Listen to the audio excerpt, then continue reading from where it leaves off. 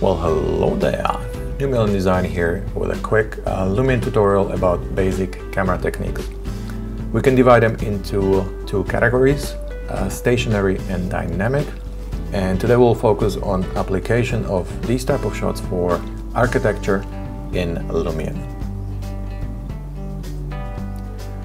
Pan or panning shot is a rotation of a stationary camera along its horizontal plane. It is used to show more than can fit in a single frame, such as panning across the landscape, as you can see in this first clip. Or you can use a pan in your interior shot.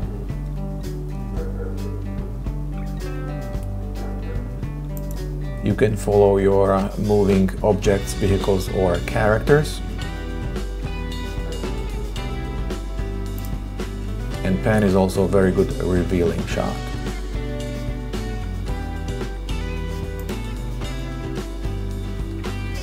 For a tilt shot or tilting applies the same principle as for the pan, but the camera rotates in a vertical plane. And the uses are very similar as well. It's either to reveal something that is hidden from your shot, or specifically in the architecture, you can show how tall your building actually is.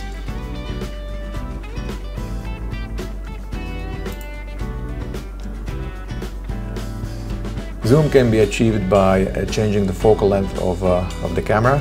Even though it gives the perception of the camera movement, the camera is actually stationary. With this type of shot, you would want to highlight something that is important in your model, some detail, or you can use it also for the whole building, like you can see in this clip.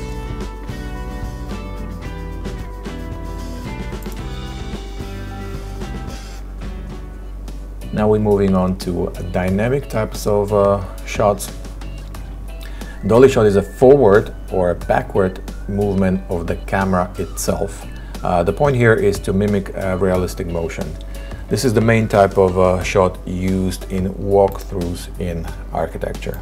As you can see in here, the camera itself, it's moving forward. You can use it as an opening shot, or a closing shot as well.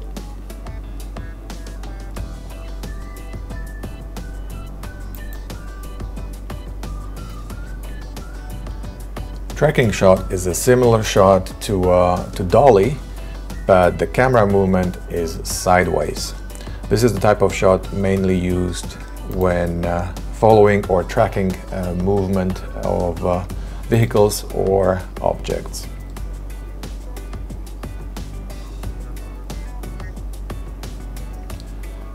It is also very good revealing shot.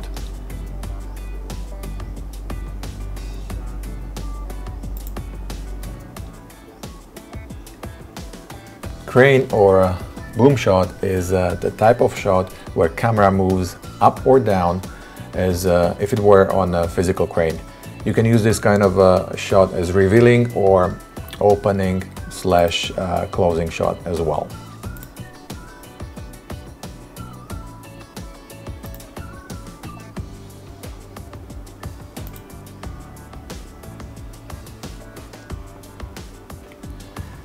Now in architecture specifically, you can use it as a continuity shot. Say going from one level or a floor to another, as you can see in this clip.